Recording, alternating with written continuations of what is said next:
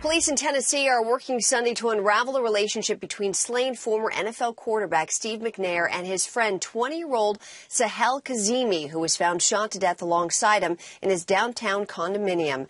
McNair was found dead on a sofa in the living room Saturday with multiple gunshot wounds, including one to the head. Kazemi was very close to him on the floor, killed by a single gunshot. Authorities didn't immediately say who was to blame for the killings, but they are not looking for any suspects.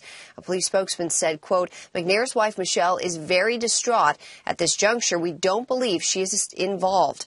McNair was co-MVP of the NFL with Colts quarterback Peyton Manning in 2003. He finished his career with over 31,000 yards passing and 174 touchdowns. Coming up Monday, we'll have the latest on the death of Steve McNair on NFL Total Access at 7 p.m. Eastern.